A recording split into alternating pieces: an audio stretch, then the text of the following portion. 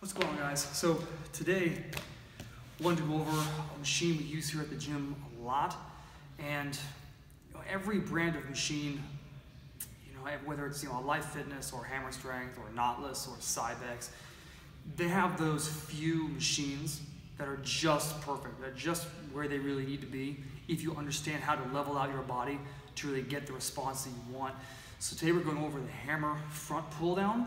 So you'll notice in the video, I'm actually doing it unilaterally, so it's one arm at a time. And that is to more effectively target the actual lat versus the teres major, minor, upper back, traps, rhomboids. So whenever we do things bilaterally for our back, when it gets to, especially at the end, towards those pivotal reps, those reps that are the growth reps where muscle starts to break down, you start to get a neurological adaptation, you're gonna really want to retract. And once you retract, you've cued in the middle back for activation, so you haven't really hit the lat. So you notice in this video, when I strap in and get ready to go, I sit down, I get a slight lean back, I take my elbow slightly in, and I depress my shoulder. Once we lean back a little bit, depress our shoulder down and make sure that elbow is rotated in, all right, so an external humerus rotation, we can actually lock our actual lat in as opposed to upper back. You'll notice my torso stays approximately the same position, with the exception of the last few reps where I do start a slight turn to really get down, really squeeze and get all the life out of that lat I possibly can. So this machine, this range of motion can be duplicated very easily. Now the strength curve, not so much, but for a lot of people that are in gyms that don't have Hammer Front Pull Down, a simple cable front pull down can do the same thing. The only difference is I'd have you sit back a little further, and that way it's more of a high row angle versus a pull down angle. If you actually look at the anatomy of the actual lats, the lats actually, muscle fibers come in, all right, at a slight, 30 degrees, 35 degrees. They're not up and down, all right, and they're not straight across. They come sweeping down. So we do want to mimic that plane when we go to actually target the lat. So this is a very big understanding and motion for those who are into swimming, those who are into climbing, those who are into just understanding how to activate the lat from a pulling sensation. So a lot of CrossFit individuals that I work with, this is a range of motion that we do to help them understand how to activate the lats. This can help in Olympic weightlifting, all the aforementioned things I just said. Also, if you're just looking to just get stronger, you do need to learn how to activate your lats before you go into a pull. So one of the first things I do when people come here and they don't know, they're going through a pull or an Olympic variation, they're yanking it off the floor.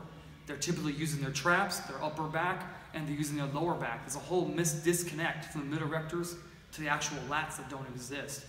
So that is a key thing that we do when they come here to train. So you will notice when I'm going through this, the last 1 or 2 reps, very rough, they start to get a little shaky.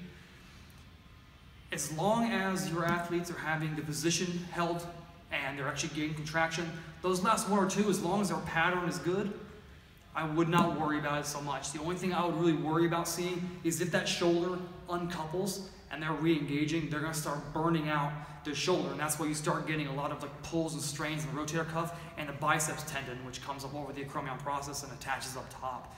So I would definitely watch out for that. However, like I said before, if you don't have this machine, a cable pull down at a slight high row variation, very good. A lot of gyms have those Spud Inc. straps with the pulley.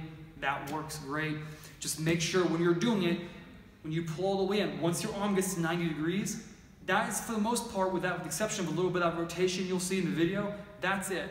Once I start getting past that and start curling, it starts with my bicep. Once it goes to my bicep, no matter how much I raise my chest, if I keep doing this, my shoulder is gonna start pronating. It's gonna start going to my upper back and shoulder, rotator cuff, and you're gonna lose the lat completely. The middle erector is gonna start rolling out, and that's when you lose contraction of the lat. Remember, the function of the actual lat is to bring the humerus down and slightly back. That's all it is. Anything more than that is extracurricular.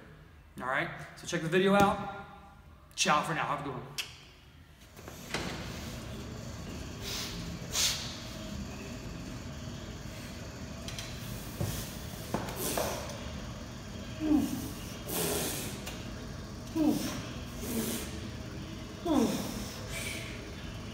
Four, 5, 6.